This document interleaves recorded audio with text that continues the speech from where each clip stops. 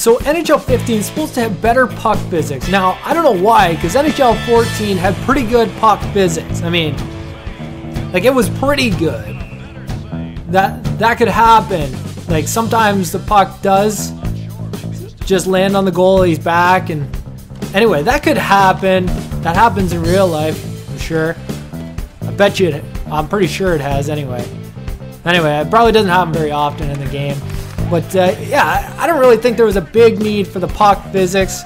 Probably not that big of a deal. Alright, so that one landed on his shoulder, but like, not that bad. Not that big of a deal.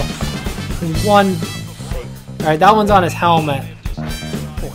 Okay, so maybe a couple little tweaks, but nothing major. Like, it never really costs a goal or anything. Okay. So, let's just see that again real quick. Alright, so maybe we can work on the puck physics just a little bit. Like, maybe just make it so that goals count when the puck's in the net. Maybe just that.